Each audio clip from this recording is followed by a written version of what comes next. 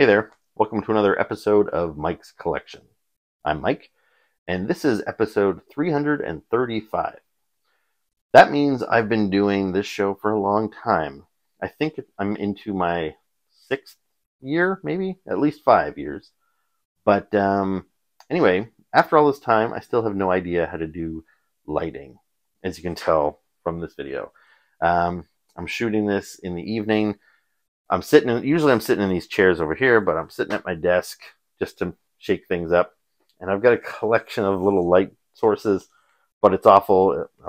I'm glaring pretty badly, and it's all dark behind me. I have no idea. So if anybody has any lighting tips, feel free to share. Because, yeah, I'm a toy guy, not a lighting guy. Anyway, I'm Mike. The part of my collection that I'm going to be talking about today is some new Masters of the Universe Origins figures. Now, Origins is Mattel's line of 5.5-inch Masters of the Universe figures. They are modeled after the vintage line from the 80s. They've been doing this line since, I think, 2021, maybe 2020. And I've been collecting it since the very beginning.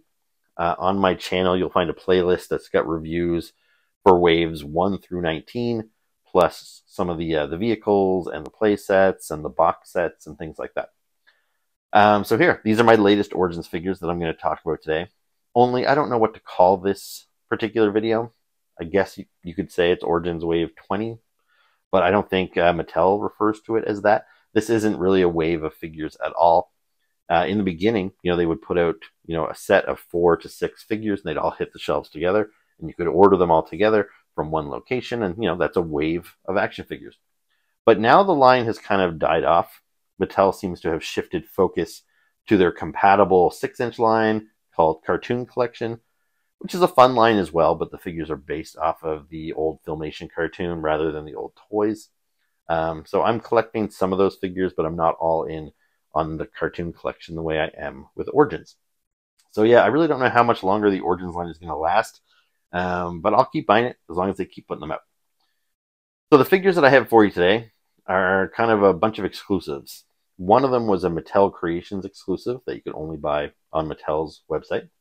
2 of them were Walmart, I believe, online only exclusives, which I was not able to get because it was Walmart USA specifically.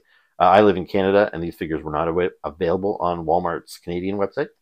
But fortunately, I think the exclusivity deal dropped, and they showed up at Big Bad Toy Store, one of the bigger online retailers.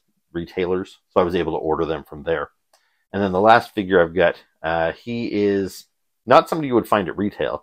I assume he's an online exclusive. I don't think he's exclusive to any one shop. I actually found this one at a local comic shop.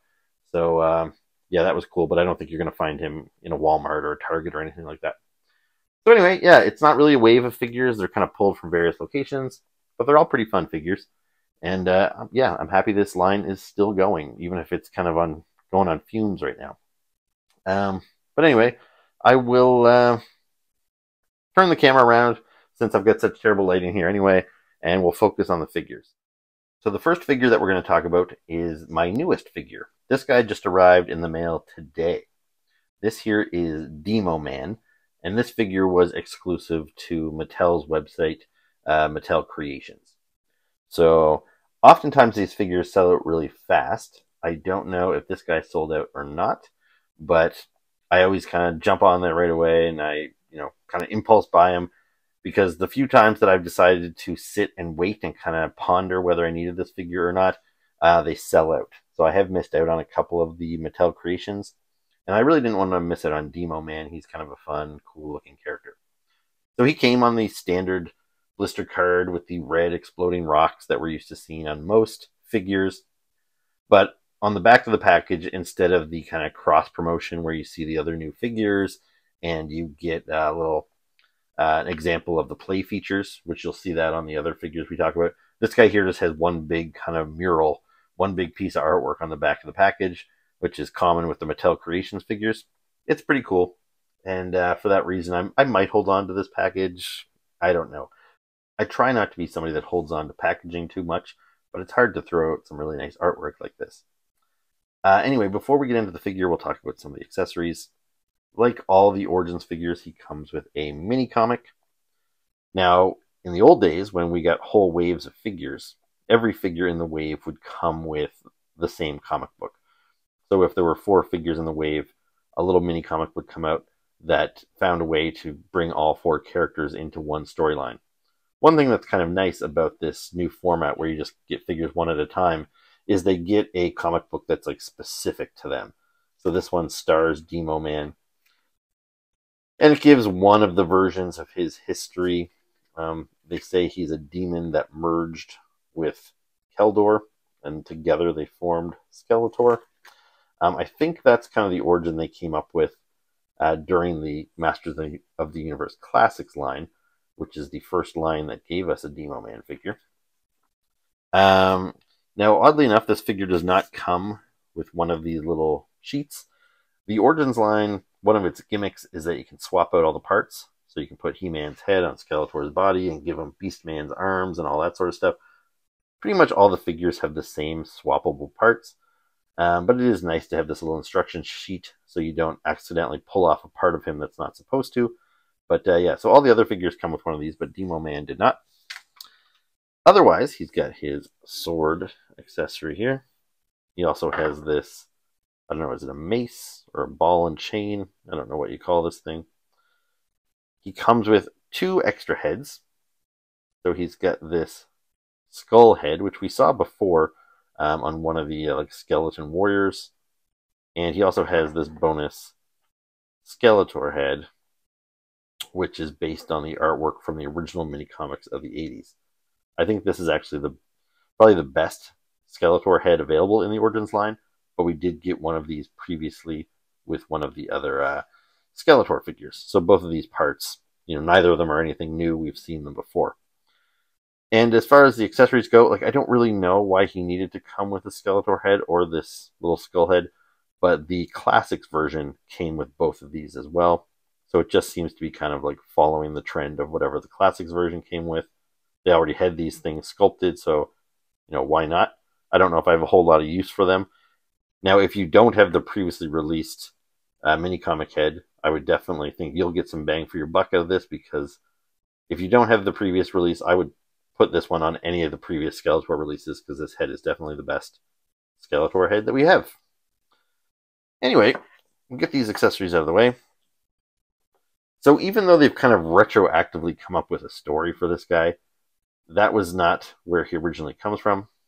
I first learned about this guy, again, a couple of years ago, maybe almost a decade ago at this point, when Mattel was producing the Masters of the Universe Classics line, and they were doing some really deep cuts in that line. And 2 of the characters they gave us, Demo Man and Vypor, were characters that were based on the original concept art when the Masters of the Universe line was first being created, and they wanted a Conan-esque kind of Viking warrior named Vypor who had long dark hair, and this was the bad guy, some kind of skull-faced demon. Now, obviously, those characters evolved and they turned into He-Man and Skeletor, but these original sketches still existed, and Mattel decided to make those sketches into brand new characters, which is pretty cool. And for fans of the lore and of just the history of toys, it's like a fun little Easter egg. So if you're a kid and you get this toy, you wouldn't see him any differently than any other weirdo in the Masters of the Universe line. But fans that know the backstory think it's pretty cool that this guy is based on the original Skeletor concept art. Now the sculpt is nice. The color is a little jarring. It's that neon green. But I'm kind of used to it because, as I've mentioned a couple times already, I have the Demo Man that was released in the Classics line, which I'll bring him out here for a comparison. So you can see he is larger. He is more detailed. The Classics line is still, in my opinion, the best Masters of the Universe line that we've ever gotten. It's a good scale. Some of the articulation is a little lacking, sure, but I really love the paint. You see he's got that wash on his skin and even on his tunic. So it's not just a solid color. There's kind of a wash that brings out the detail. Here he's got the little rivets painted kind of copper, and there's some different color metal on his chain here. There's a lot of detail, but this figure here lacks a lot of that detail. The rivets aren't painted. It's just a solid color chain across there. All this here is just molded in solid silver plastic, where on this version we get some of those spikes are painted different colors. And again, the sword's got a nice little wash on it. It brings out the detail. This one is just a solid piece of silver plastic. It's most notable in the skin, I think. So even though he was really bright and neon, that darker green wash helped to mute it a little bit and maybe make it seem a little bit more realistic. Where this guy, it's just really, really bright green. But the detail of the face, I think they retained that pretty well. Like, they haven't softened the sculpt too much. I do find this piece a little awkward. It just kind of floats around a little too much. I wish that was a little more locked in place. Maybe if there was a little plug on the back there that could plug into some holes on his shoulders. This piece here also floats around kind of awkwardly when you bend his arm. Like, I wish that stayed in place a little bit better.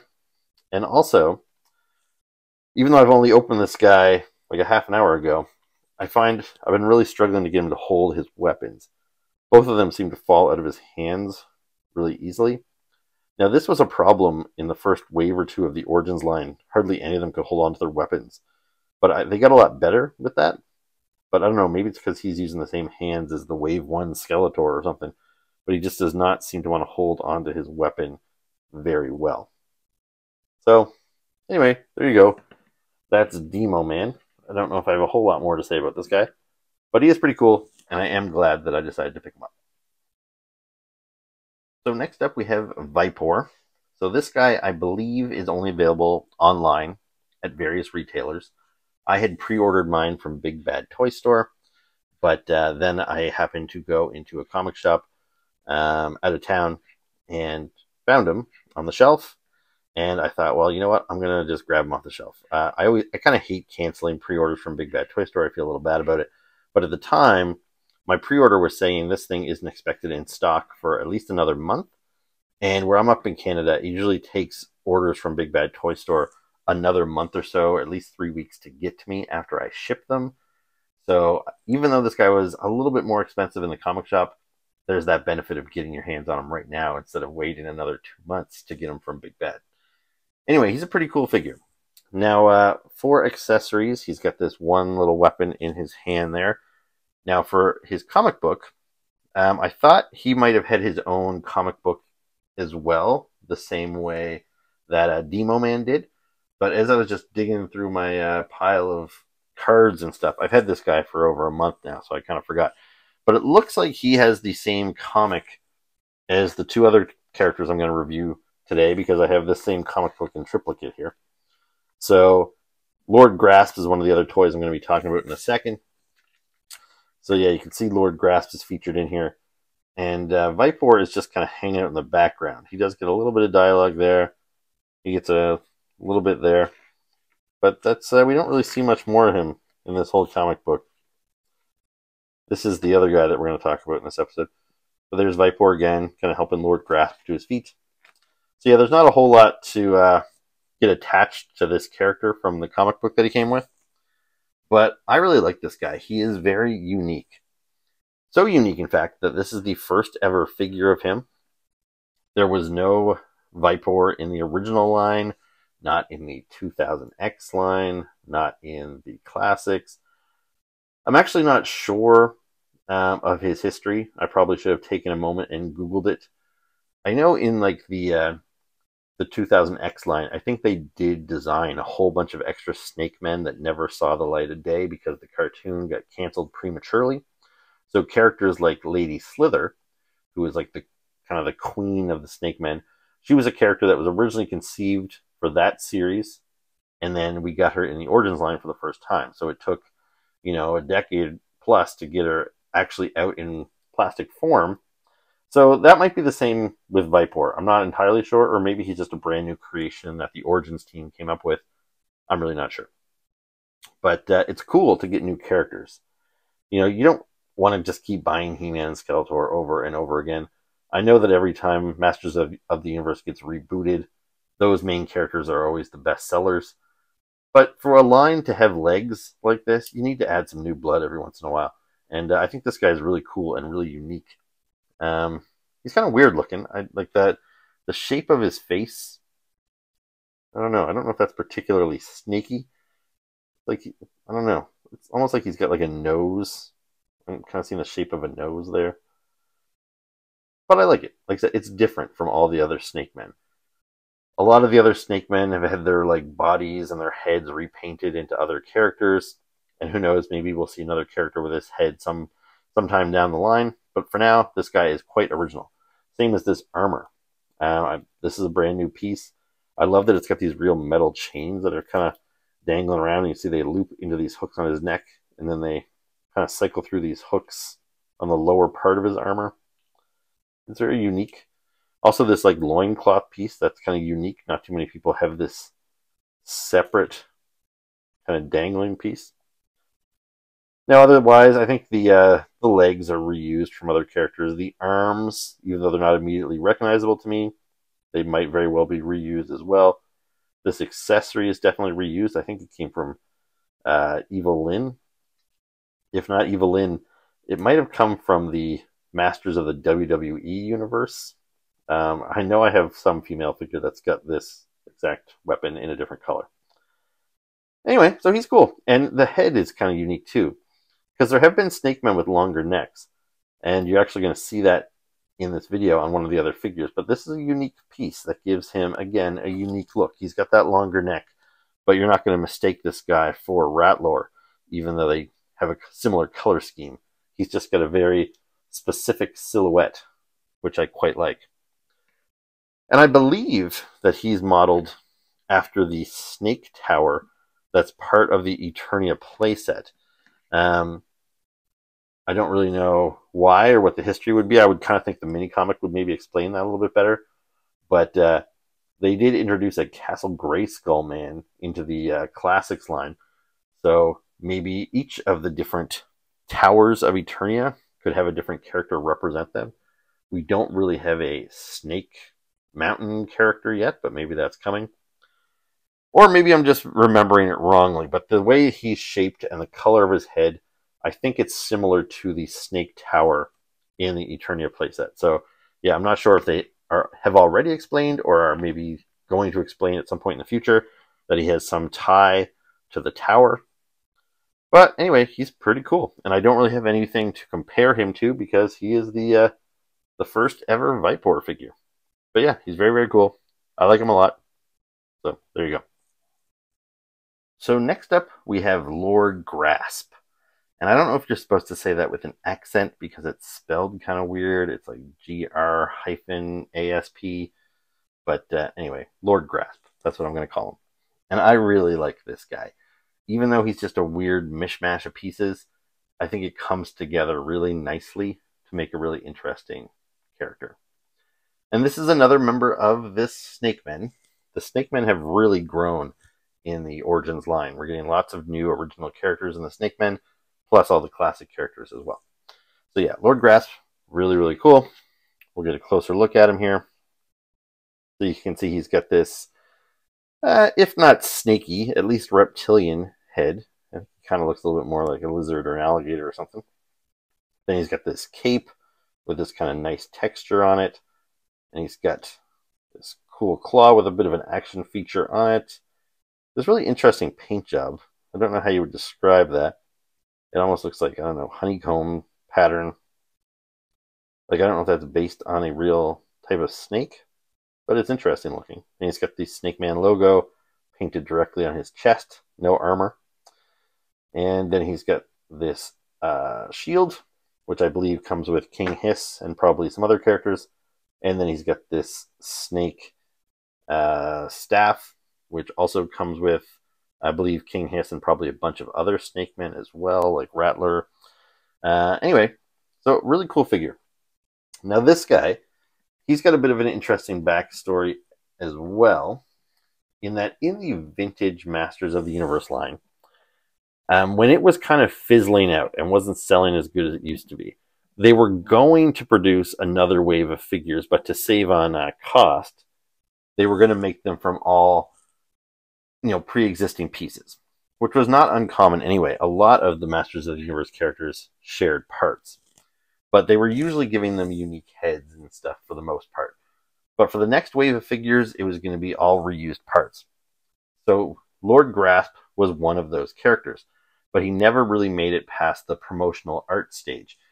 So there are images available of the sketches of that Lord Grasp from the 80s, but the figure never saw the light of day until the Classics line.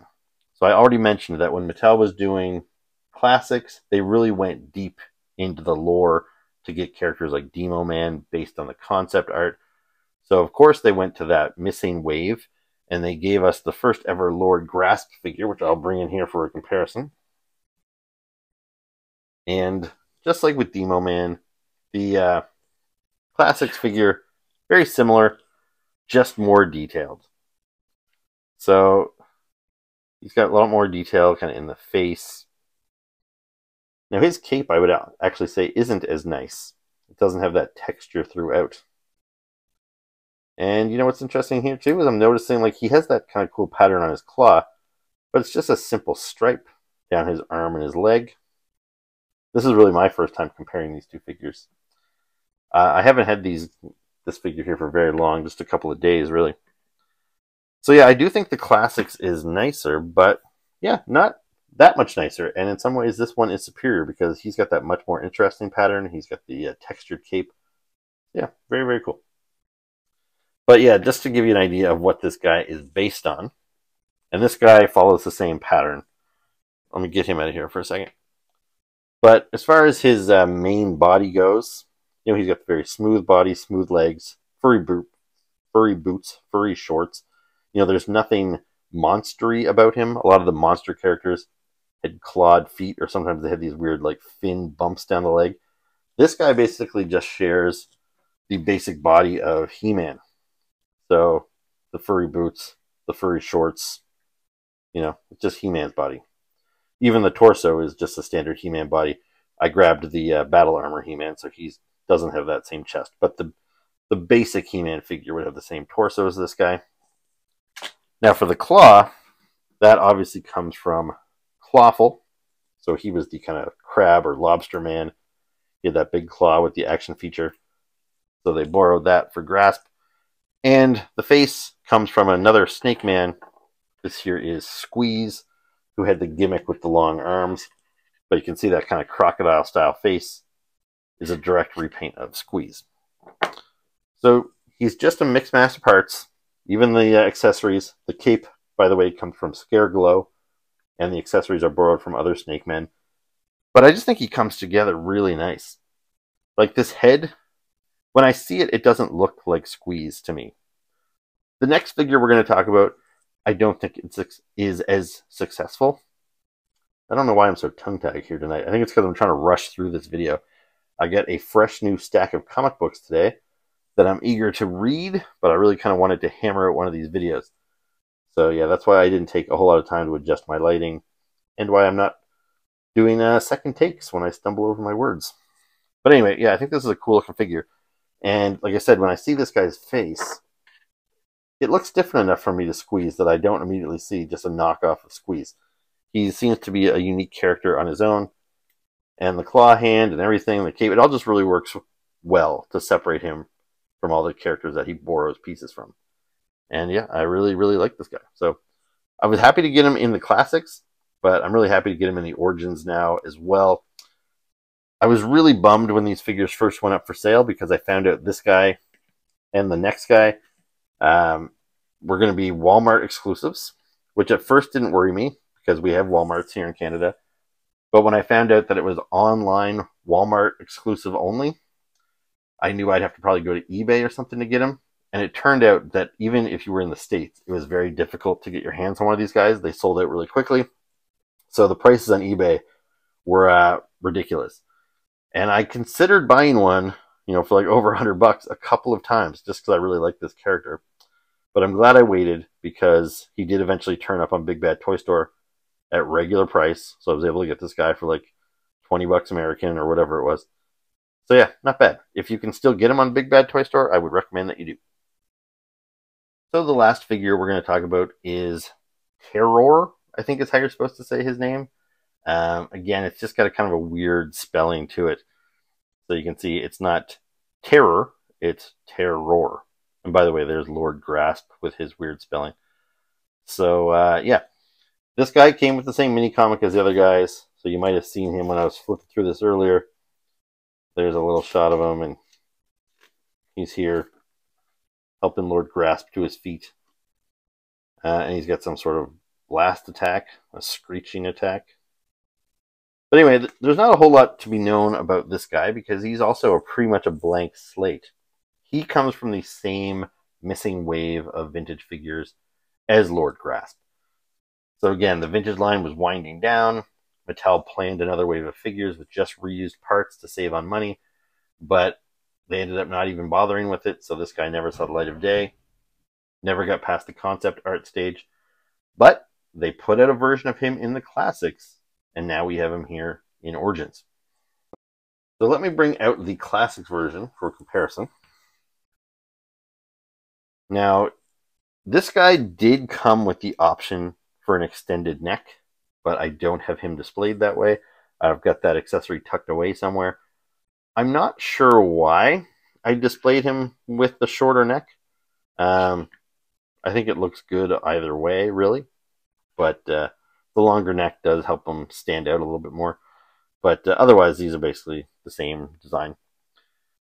So, yeah, he's pretty cool. This one's got, I think, a little bit more detail, just as you would with any classics figures. But you can see the similarities in the designs. Now, the biggest difference that I spot right away is with the kind of metal arm. Like, look at all those silver highlights they've added to this guy's, whereas his is just solid black. So for accessories, I think the only thing this guy came with was some swappable parts for his hand. So you see I've got him displayed with the claw, but he also came with the hook and with the laser accessory. This guy here, I've got him with the laser accessory. But yeah, I don't know where I stuck the extra ones, but I think that's all he came with. So anyway, comparison-wise, you can see the two figures pretty similar. This guy is a little more purple than this guy was. This guy's more of a blue. But yeah, we'll get rid of him. And now we're going to bring out the figures that this guy was made out of. So for the legs, with those big metallic boots, he's got mosquitoes, boots and legs. Now for the torso section, he's got the standard furry shorts, but then he's got the Snake Man logo, so I think that probably comes from somebody like King Hiss, one of the other Snake Men. Now this metal arm, which is kind of his whole shtick there, that comes from Trapjaw. So Trapjaw has the same pieces as well. I've got my Trapjaw displayed with the laser gun, but he could just as easily have the hook accessory. So that's where that all comes from. And you see with Trapjaw, he had this belt that allowed you to display your extra pieces, so you didn't have to throw them in some spare parts bin where you wouldn't ever see them again. And that's the problem I have with this guy. He doesn't have storage for his extra parts. So I don't know where the other two attachments wandered off to, but they're not in my immediate vicinity. And then the neck. The extending neck gimmick first came with the Snake Man Ratlore. So just like with this guy, you can choose to give him the neck or not. Now he also has the same body as Ratlore. So you can see the torso, arms, and he's got that tail. So at first, I assumed he had the same body as Whiplash, but you can tell that he's got the rattle there. So that's actually the tail from Ratlore with the rattle. Although Ratlore rattles, Terroar does not. So that makes sense, I suppose. And then the last piece, and the most recognizable piece, is the face of Whiplash.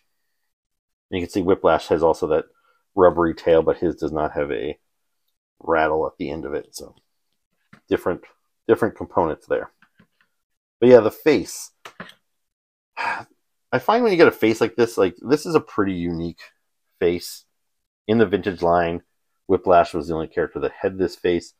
There were some other characters like Beastman get turned into Mossman and stuff like that. But generally, characters have their own unique face. And this one here with the protruding teeth and the kind of, I would say, doofy look, it was pretty unique, and it's easily recognizable as Whiplash. So I don't think it works very well as another character. And where the new paint job, I think, worked to turn Squeeze into Lord Grasp, the paint job isn't enough to separate this from Whiplash. Like, he's still got those same big bushy eyebrows, the same weird overbite, underbite thing, the wide nose. Yeah, so it's hard not to look at this and see Whiplash. But the added neck does help to differentiate him somewhat. Now, it does pop off rather easily, I think. There we go. Pop that off. And there you go. That's him displayed without the neck. That would line him up a little bit better with how I have the Classics version displayed. So, there you go. That is Terroar. I think he's a fun figure too. I don't think he's as cool as Lord Grasp, but he is another fun little, kind of Easter egg to the vintage Masters of the Universe line. And yeah, I don't think I have anything more to say about him. Pretty cool. So pick him up if you can. Okay, so that was my review of my latest Masters of the Universe Origins figures. I hope you enjoyed it. If you did, please make sure to hit the like button, hit the subscribe button, and leave me comments below. It's always very much appreciated. All that engagement helps the channel get recommended to other people. So yes, please engage. Anyway, I'll be back soon with another video. Until then, ciao.